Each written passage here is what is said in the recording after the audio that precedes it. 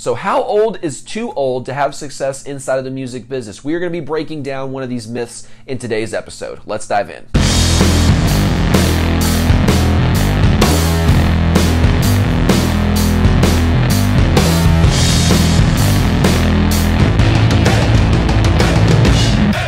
Hey everybody, this is Daxton Page. Welcome back to another episode of Musician Mastery. I'm so happy that you're here joining me on this video today. Now, some musicians out there are starting to get a little bit older and they're getting a little bit scared because they've been told this myth that once they hit a certain age, that success in their industry is pretty much just not gonna happen. And it's really sad that this myth has perpetuated itself throughout the music business because it's completely untrue. I see so many instances of musicians who are older than 40 having success inside of the music business simply because they just figured out how the business works, didn't ever give up, and started creating stuff that got some traction. So I remember on American Idol, not American Idol, see I'm really showing my age here, I think it was X Factor or something like that. It was one of those singing talent shows that's a competition or whatever. And one of the guys that was on there and actually getting through a lot of the rounds was an older 50-plus-year-old who played guitar and he sang kind of country southern style music. He did a great job, honestly, throughout. I don't even remember his name, but I remember he was over 50 or so. And through this, he ended up building a solid career. Now, granted, he's not Taylor Swift, but who cares? He has a solid career as a 50-plus-year-old inside of the music business. Could you really be, ungrateful for a situation like that to happen? So, when a lot of musicians start to hit 30, they start to get a lot of fear. They start to think things like, man, I'm getting older. Should I really be pursuing this music stuff? Like, they start having these thoughts like, man, that whole music thing is kind of a young man's game and it's sort of for the kids, and I'm not really a kid anymore, and isn't it kind of sad that a 30-plus-year-old is trying to do something that the kids are doing? No, it's not sad. No, it's not pathetic. It's completely cool, and it's awesome that someone has the drive to continue to pursue something that they're genuinely passionate about. Now, if you're some guy who works in a cubicle, or some girl that works in a cubicle, and you're 45, 50-plus-year-old, and you just have fantasies about playing music, you don't actually have any, no disrespect, you don't actually have any talent in the music, then yeah, maybe trying to become a professional musician at that age is ridiculous. But if you've been playing music for a good chunk of your life and you've been writing songs for a good chunk of your life, I'm sure there's ways that you can just keep having more incremental success throughout your business if you keep going. Do not stop because you're getting older. I know this isn't the music business, but I want you to think about something. Colonel Sanders was in his 60s before he actually had a business idea that worked. Think about that for a second. Kentucky Fried Chicken, KFC, is one of the biggest chicken chains in the entire country. It's probably one of the biggest chicken chains in the whole world. I remember being in Ireland one time, and I had a KFC chicken sandwich, and it was 10 times better than the American Chick-fil-A, or not Chick-fil-A, excuse me. Nothing beats Chick-fil-A. The American KFC. It was 10 times better. And I'm like, wow, if this quality is all over the world, people love KFC. Why isn't it at home? Why are we having all the crap ingredients at home when we can have the European ingredients that are great? Anyway, Colonel Sanders started this global empire in his 60s. Do not think that success has an expiration date. Success's only expiration date is the day you die. Okay? That is the day that success is impossible because you're dead.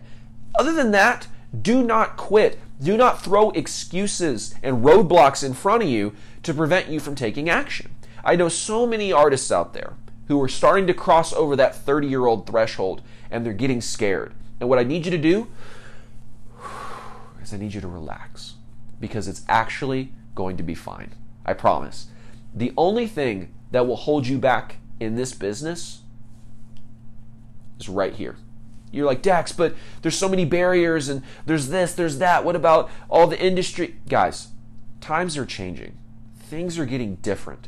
And the power is shifting from the industry to the artist. Now, the artist used to have to be dependent on everybody in the industry, but that's no longer the case.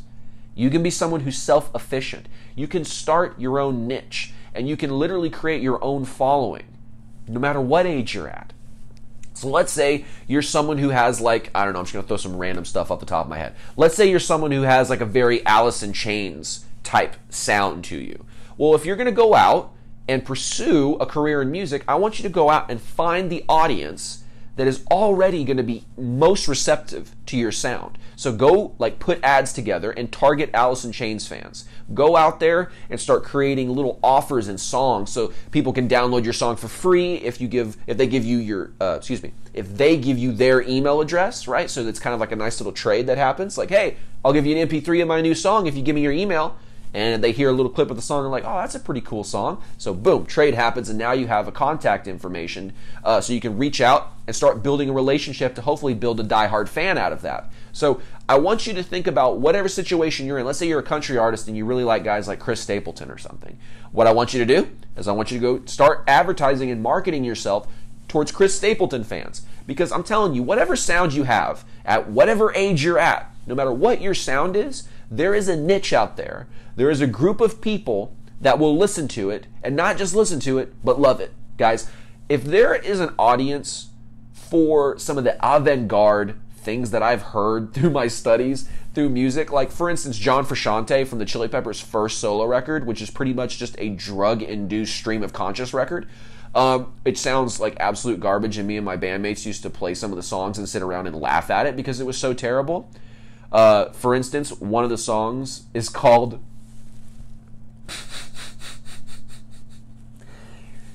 it's called Your Pussy is Glued to a Building on Fire. Oh my God, I can't believe it's real.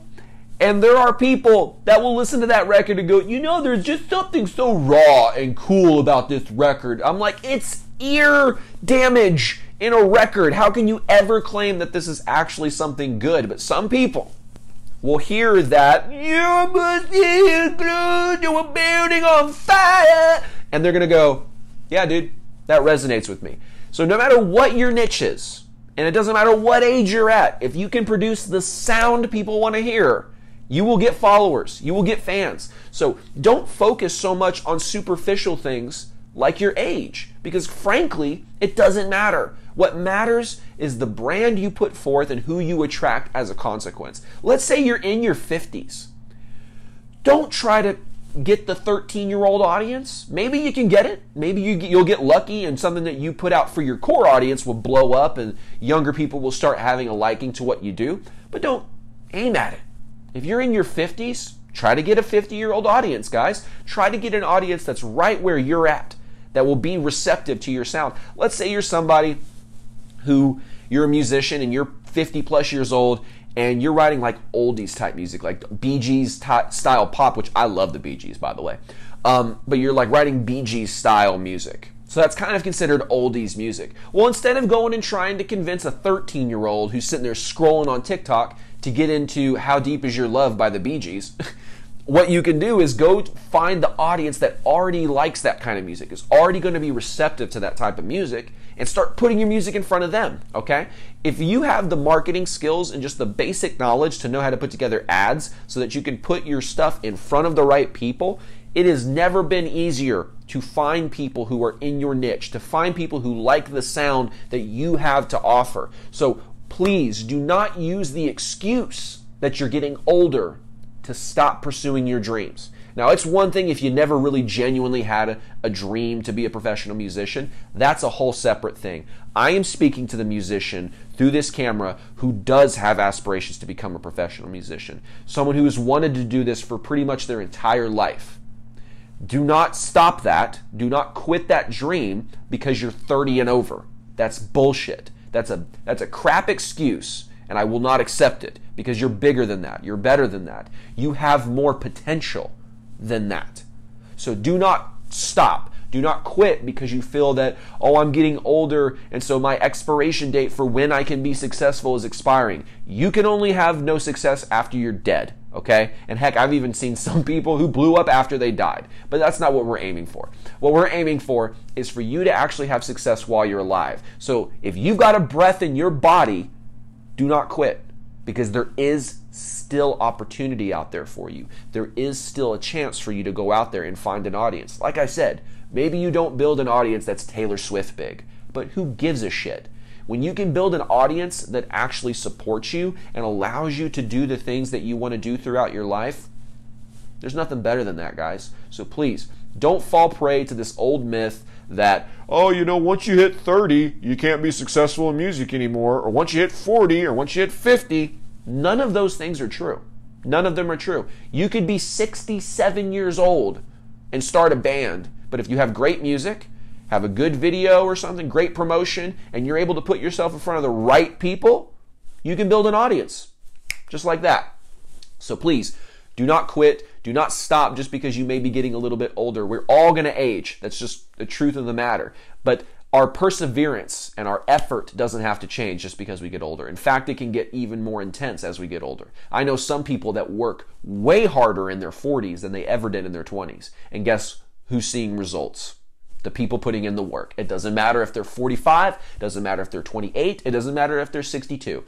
Every single person out there that's putting in the right work, that's going out and doing the right things, executing on the strategies I talk about in this channel, going out and doing it, those are the people seeing results, okay? So please don't let that kind of myth hold you back. And I want to give you guys something that's going to help you a little bit. So let's say you're someone who's trying to become more of a music entrepreneur and you're really trying to commit to this thing and really become a professional musician.